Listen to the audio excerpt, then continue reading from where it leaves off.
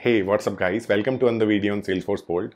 Guys, in today's video, I'll show you how you can programmatically control the behavior of your workspace tabs and subtabs in Salesforce. So workspace tabs are available in Lightning Console application, and using workspace APIs, now we can control the behavior of these tabs programmatically. I'll show you how you can open a new tab, close the previous one, how you can navigate between these tabs like moving on to next tab and moving back to previous tab, how you can focus a specific tab, how you can change color, how you can add icon. All these things we'll be learning through a custom Lightning Web component in this video. So let's start today's video, guys. I'm Kapil, your host, and you're watching Salesforce Bold.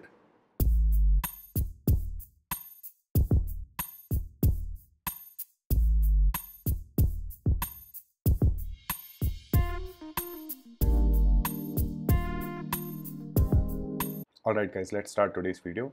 So guys, for today's video, I have already created a component. You can see a component here which is having multiple buttons. There's a button for specific actions like open a new tab, open subtab, how you can change label, set tab icon, highlight tab, next tab, previous tab, disable tab close button, this close button here, and enable tab close button. And here is my Lightning Web component for that. So I have already created the Lightning Web component for this specific example just to save time in this video. Okay. And in this video, I'll be explaining the functionality of each of these workspace API tabs one by one. All right. So we'll start with the meta XML file. So in meta XML file, you can see I have just enabled it for the Lightning app page, and I have exposed this specific Lightning Web component. And on my org, so this is a console application I have created, as workspace tabs are only available in the console applications. Okay, so we'll start with open tab. Now to use workspace tab, you need to make sure you're using workspace APIs. So there's a different API for each of these actions, and I'll explain those actions one by one on this video. So the first action is open tab. So on the UI, as you can see, I'm just having a couple of buttons here based on the specific functionalities. So we'll start with the first button, which is open tab. So here I have created a Lightning button, and on the click of this button, I'm calling this specific function, which is open tab here. Okay. So this is the open tab function, guys, where you just need to pass the object API name that you need to open and the action of it. So for example, in this specific demo, I'm just opening the contact objects list view. So it will be just opening the list page of the contact object. Okay.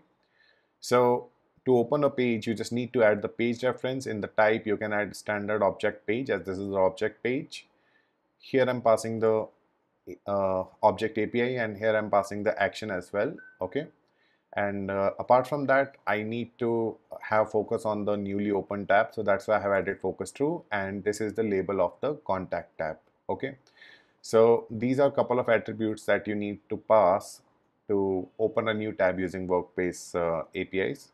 So I'll quickly go to my page. I'll refresh it once. And now if I'll click on open tab, you can see there is a new workspace tab open called contact list, which is basically displaying the list view, the default list of the contact object that you will be getting on the contact object itself.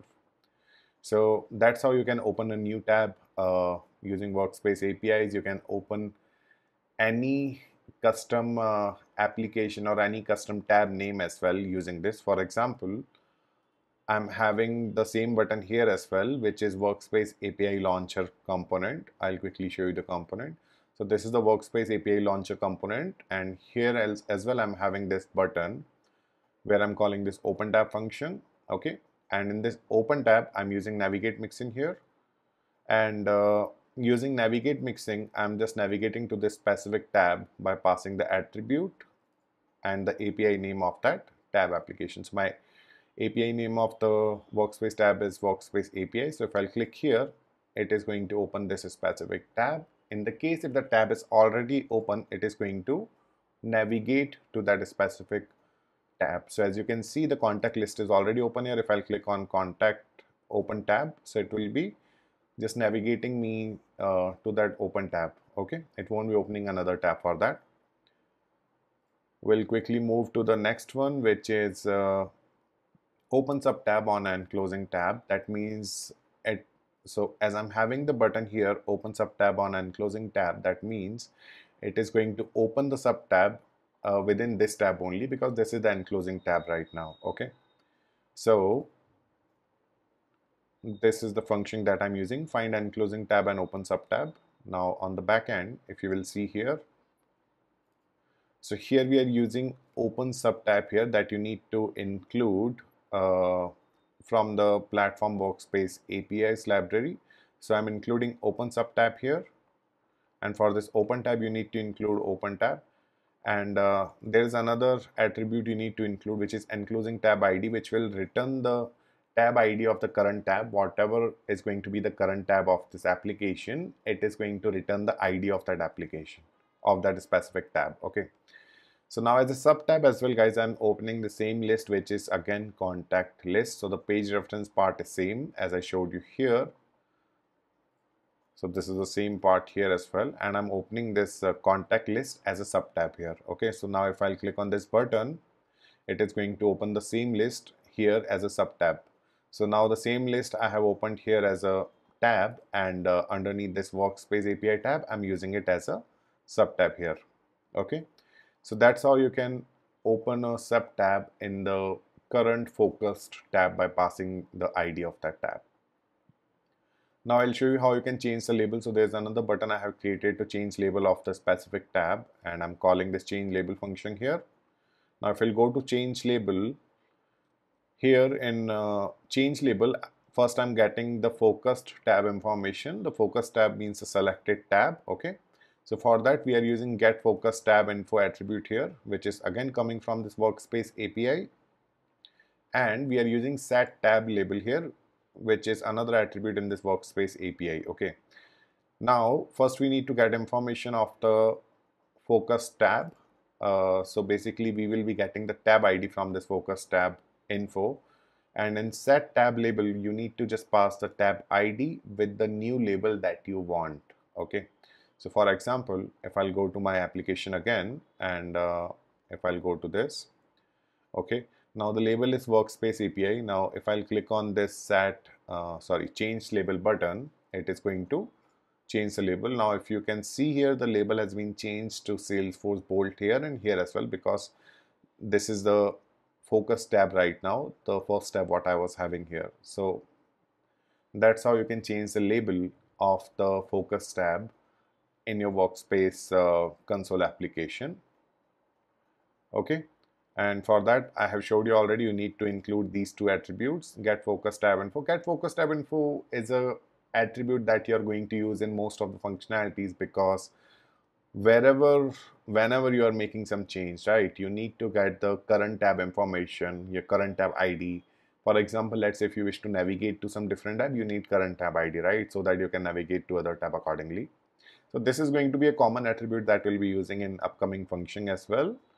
I'll quickly move to the next function, which is set tab icon. So for this as well, I'm having a button here, and in the JavaScript, if you will see, so again we are getting the tab ID using that same function, get focused tab info, and calling this function is pretty simple. It is accepting parameters tab ID, icon that you need to have, and the alternate text what you want to have on that icon. So I have used set tab icon here. In tab ID I'm passing this constant here.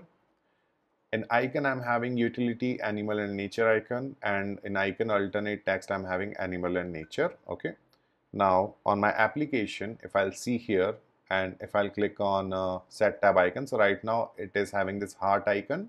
Now if I'll click on set tab icon, now it is having that animal and nature icon, which looks like code in Salesforce. Yep. Okay, so yeah, that's how you can change the icon of the current tab. You can have different icons for different tabs. You can change it based on user's action maybe. All right, let's quickly move to the next functionality, which is highlight tab. Now to highlight a specific tab based on a specific action performed by user, right? So for that I am having a button here which says highlight tab, and here I'm calling this highlight tab function. Now in highlight tab, so this is another constant using which you can check if it is already checked or not, and also you can use it directly as well here by passing the value. So we are using it directly here. I'll remove this specific line. Okay, then here we need to use the get focus tab info again to get the tab ID. Then calling this function again is pretty simple. Set tab highlighted. Basically you need to pass tab ID. You need to pass, if you want to highlight, true and false can be here. If it is true, you can make it false on the same button click, right? And there are two attributes that I have passed here. It is pulse and state. So pulse is basically having a dual tone transition whenever you're clicking on the button, and state you can have success, warning, and error. There are three states available for that. I'll quickly show it to you. So if I'll click on highlight tab here, you can see the tab has been highlighted in the green color now, and it is having invert color here. So yes, the background is green, so that's why the text is white. Now if I'll change it to warning instead, okay, and if I'll try to deploy it,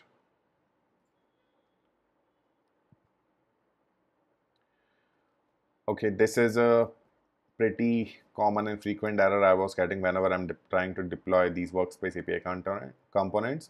I believe this should be a temporary error. It says duplicate value found, duplicate value on record with ID, cannot find link component bundle Workspace API. But whenever I'm deploying it using this meta file, from this meta file actually it is getting deployed.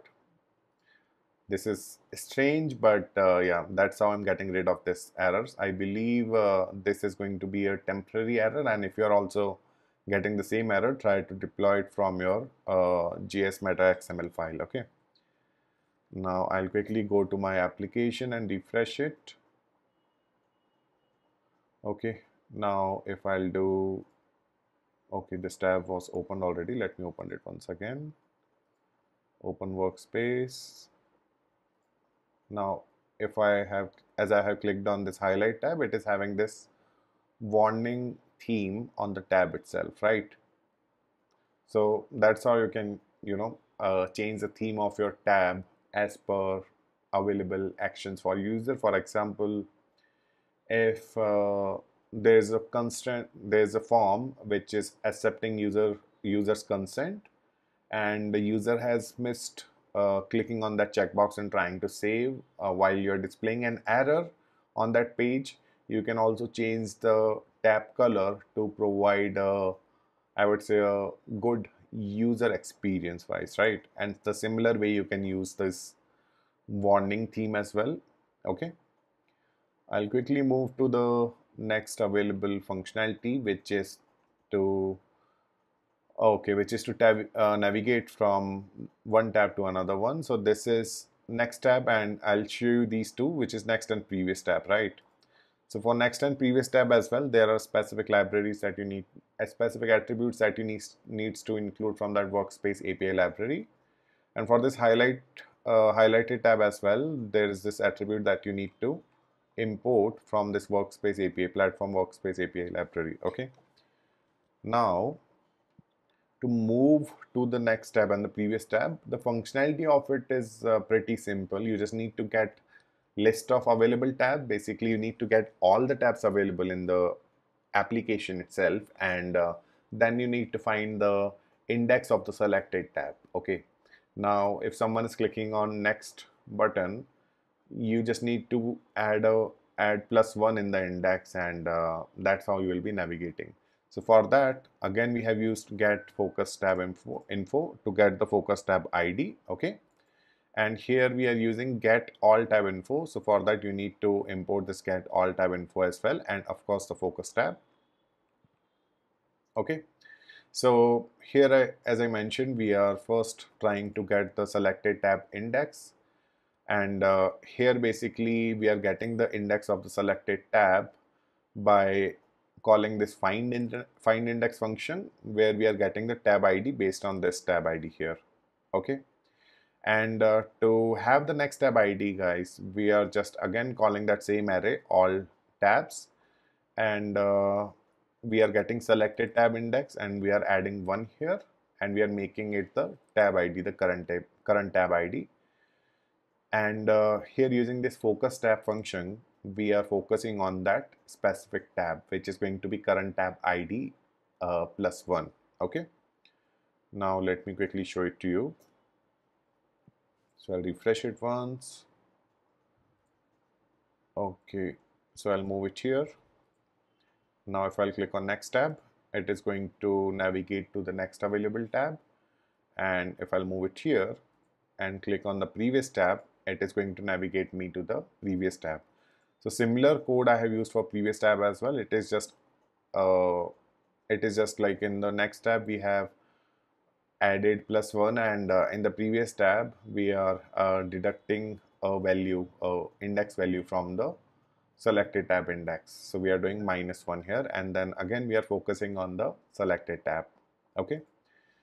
Now there are another functionality which is basically to disable the tab close icon. So there's a close icon here on the tab, using which user will be able to close that specific tab. You can control this as well programmatically. Okay, so I have created two buttons here, disable tab close and enable tab close. Both are using the same functionality with different attributes, true and false. Okay, so I'll show it to you here. Now this is disable tab closed. So as usual, you will need the tab ID to perform any action. So we are using get focus tab info here to get the tab ID, and then we are calling disable tab close. You just need to pass tab ID and true. If you will pass true, it is going to disable the tab. If you are passing false in the similar manner, it is going to enable that cross icon again. Okay, I'll quickly show you the functionality. So as of now, you can see here the Workspace API, the cross icon is available right now. If I'll click on this disable tab, so it will disable the cross icon here, and if I'll click on enable tab close, it is going to enable it again. And by clicking on this icon, user will be able to close this specific tab. So yeah, so these were the pretty useful functionalities that you're going to use if you're working in Workspace APIs and planning to control the behavior of your Workspace console application programmatically. So yeah, that it is for today. And if you're looking for the complete code, guys, so as always I'll be having this component on my blog, which is salesforce.com. So if you just wish to play around with the functionality, you can simply copy and paste that code from here and use it as per your requirement. And that it is for today, guys. So if you like today's video, or subscribe to the channel will be awesome. I'll see you in the next one, guys. Thanks for watching.